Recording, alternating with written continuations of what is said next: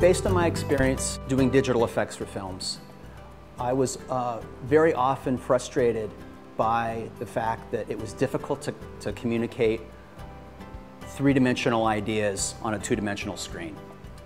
Not many people are well-versed in being able to look at a two-dimensional thing and then reconstruct it in 3 dimensions in their minds. And when you're working with someone, whether it's an art director, production designer, or a director, very often it is difficult to communicate all the subtleties of a design and get your approval and get on with your work. Models, physical objects, maquettes, are by far the best ways to communicate ideas. That is how we experience the world from the time we were born until the time we die. There is no ambiguity about the physical object, and it is therefore the greatest way to communicate things.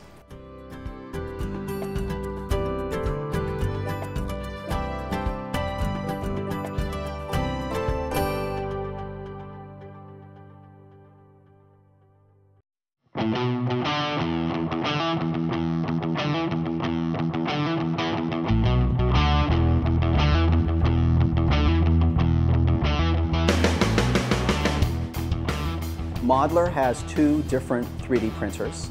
One is our large format printer, the Objet Eden 500V.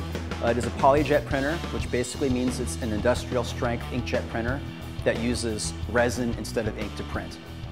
The build platform is about 20 by 15 by about 8 inches deep, so we can make parts that are quite large, either single part or many parts at once. The resolution is about 600 dots per inch in the X and Y axes, and about 1,600 dots in the Z axis, which is about 1/5 of a human hair per layer.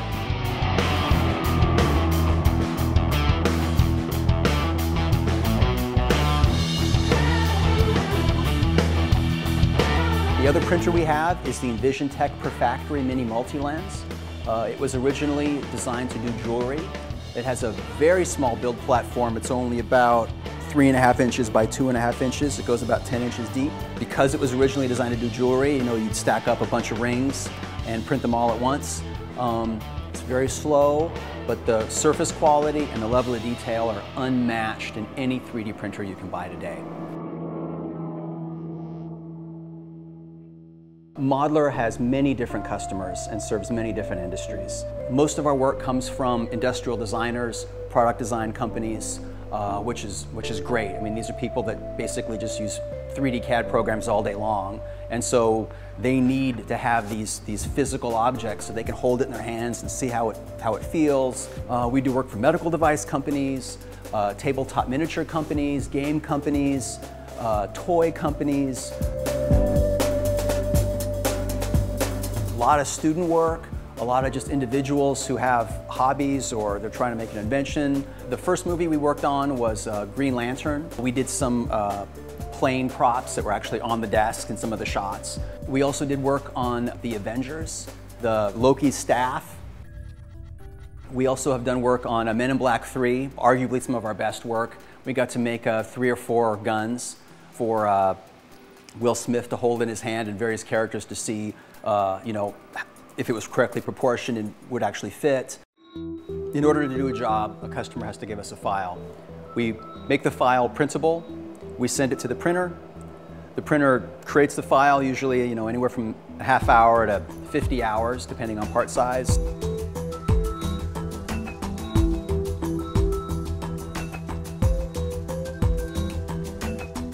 We take the part off the printer, we send it over here to this cleaning station. Someone will physically remove the support material, which is sort of like a gel, remove it from the part. We'll take it over to the water jet machine. We'll wash off the residue of the support material. We'll soak the part in a caustic solution for about an hour. We'll take the part out. We will wash it off again with the water jet. We'll dry it off, and the parts are finished.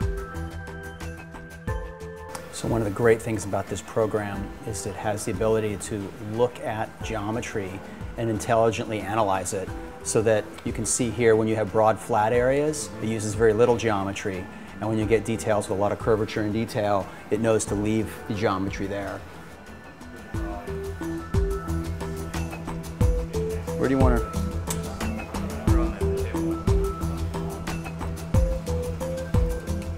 Our world is three-dimensional, and that's how we deal with it. Hi, George. Hi.